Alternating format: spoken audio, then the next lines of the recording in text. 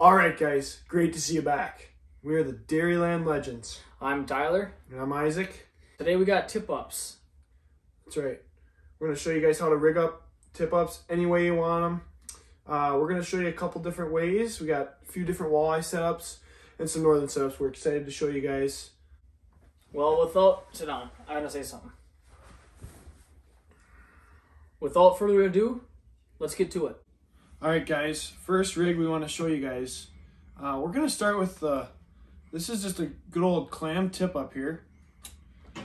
If you want a cheaper tip up, but can still catch you some fish, go with the good old clam. Nice yellow flag on there. And so this is one of Tyler's favorite setups for walleyes.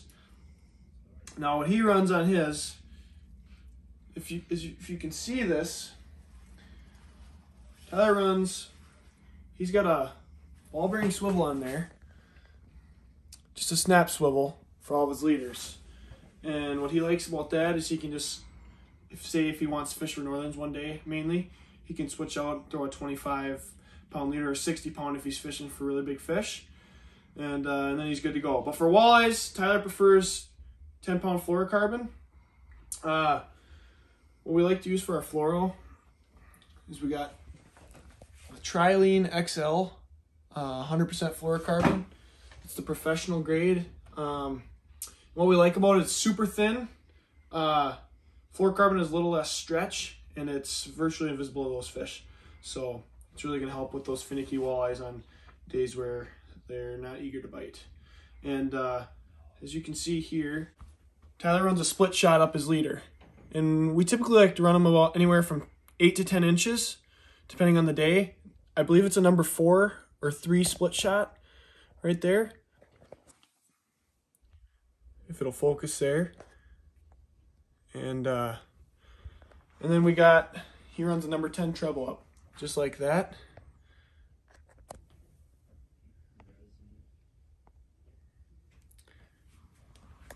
And that's the walleye rig. Fishing walleyes, you want to fish anywhere from a foot to 2 feet off the bottom. And yeah, that's a really good one right there. All right, our other setup is the premium. This is what I like to run. Good old beaver dam tip up. It's the best tip up money can buy. What I love and why this is the best tip up, if I can get the spool out here. These have the smoothest spool on the market. They're just like butter. I mean, the fish doesn't even know they're taking your minnow. So it's pretty cool. And there's no better feeling than seeing a beaver dam up. So what I got on here, a lot of people will actually use Frabill tip-up lights like this. You can purchase them anywhere from $7 to $10. Get them online. And those work great. But I'm kind of a little old-fashioned, and I like to put on reflectors. And it's just regular old reflector tape approved by the DOT. You can get it at Fleet Farm or any auto parts store. And I just cut little squares for my flag and put it on both sides like that. And I got another one down here. And the reason I have 2 reflectors on is because when this flag is down, when I shine a spotlight at it, I can see 2 reflectors. And when this flag goes up and I shine my spotlight at night, I can clearly see 2 reflectors vertical, and then I know I have a flag. So if you don't want to spend money on batteries and these will last you forever, go ahead and use reflectors. I actually don't use swivels to tie my leaders on. This right here is a seamless, my brother calls it a square knot. And the reason I tie my leaders on like this, I can take it off easily. I can show you guys that in another video. If you say you're fishing shallow water, like 3 feet, fishing for pike or whatever under the ice, that swivel a lot of time will get caught up in here because you can't have that much line out when you're fishing that shallow. And with this, what this allows you to do is it allows you to reel up and only have, about this much line out, 2 or 3 feet. And when the fish is pulling that line out, they're not going to feel this as it goes through the spool. Now back to what we got set up here. What I like to run, I like my leaders a little longer, especially fishing in clear water in the wintertime. So I got mine about 6 feet. And the same, I run the 10-pound fluorocarbon. There it is again in case you missed it the first time. Trilene 100% XL. And the reason I chose the XL is because it feels just like mono. Mono is a lot more flexible than fluorocarbon, and I find that this type of fluorocarbon resists abrasion a lot better. So, and I also run my split shot. I think that's a number 4 or 3 I have on there. I think it's a 3. And I run that same 8 to 10 inches up. And difference between Tyler and I actually prefer to run a number 1 octopus hook. This is black, but you can also run, we got these pink ones by Eagle Claw, just the number 1 needlepoint octopus, and we also got red ones. It's really personal preference. I find that I catch just as many on red and black or whatever. The color doesn't seem to matter as much. So yeah, I prefer to fish about a foot and a half off the bottom, and it works pretty well. So beaver dam combined with a single hook, 10-pound fluorocarbon, you should be set up. Next important part, we use Woodstock line. You can get it at Fleet Farm, Shields, wherever you buy fish and stuff. I prefer the 25-pound test. I believe Tyler prefers the 50. It's kind of personal preference, but this line seems to work pretty well. We never really have any issues with it. So there you go. Okay, guys, I'm going to talk a little bit about what I run for my northern setups.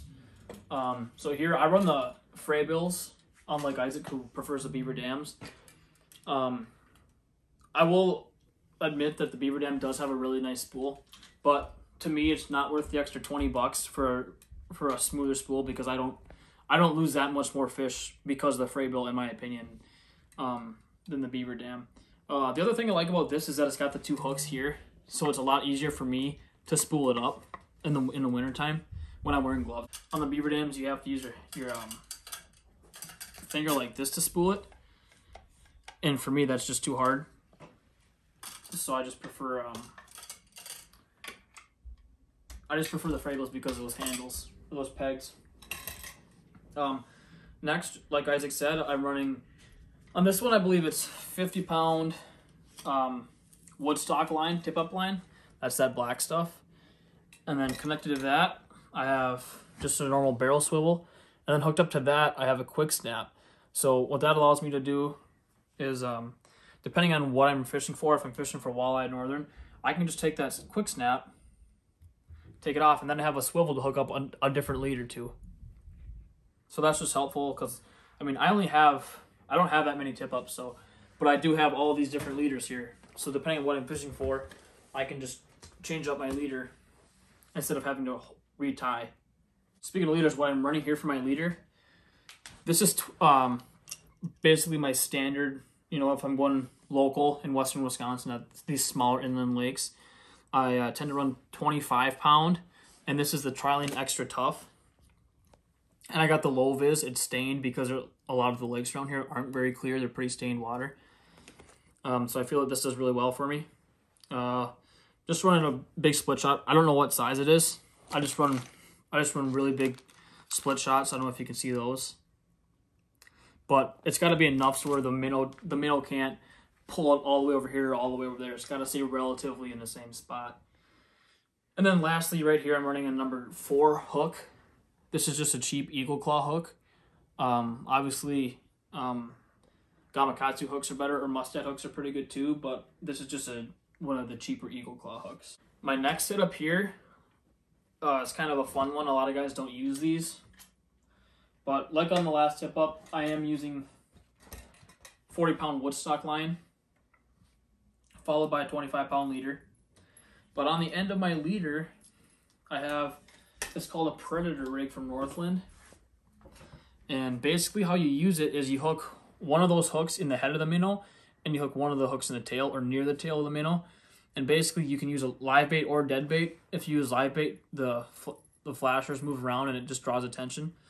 And if you use dead bait, it just sits there and they can see the blades from afar, and it's kind of an attractant.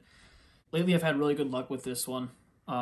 They've been hitting this one more often than just the plain treble. So, and this was actually a pretty big size. I believe these are #1 hooks. This is the biggest size predator rig that they make.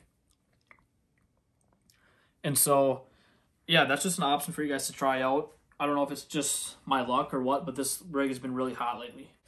And then here's my final setup. Since when you're fishing for northern, you always have a chance at muskie. And I've experienced this a lot lately too. This year alone, I've been snapped off by 3 big muskies. Just because I had 25-pound line. So this one I'm running a little thicker, and you can do this for big northern or big muskie or anything if you're fishing for like a trophy predator fish. This is kind of like what I like to run. It's a 60-foot leader, and it's just Japanese floral. You can't go wrong with that stuff. It's pretty good. Yeah, you can't break this. And in fact, I just won a tournament a couple days ago for northern on this exact setup. And just like the other one, it's just a #4 hook and a decent sized split shot. Sorry guys, I realized I slipped up earlier. I did not mean a 60-foot leader. I meant 60-pound test leader. And this is what I'm running. Like I showed you earlier, it's 60-pound test Japanese fluoro. Sorry for the confusion. Isaac touched on it a little bit, but I do like to run my Frabill lights at night. Basically, how they work is the tip up will sit down like this.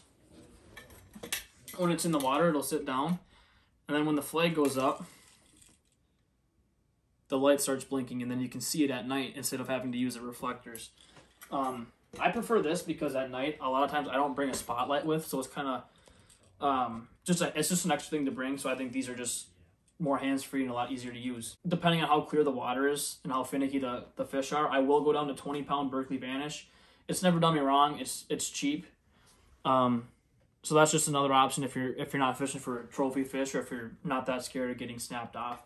One thing to remember when you're using this is that you just gotta finesse the fish a little bit more. You can't just horse them in. You gotta be a little bit more. You gotta have a little bit more finesse. Like Isaac showed in his bit, I run the swivel and the quick snap, and I'm gonna show you what I run here.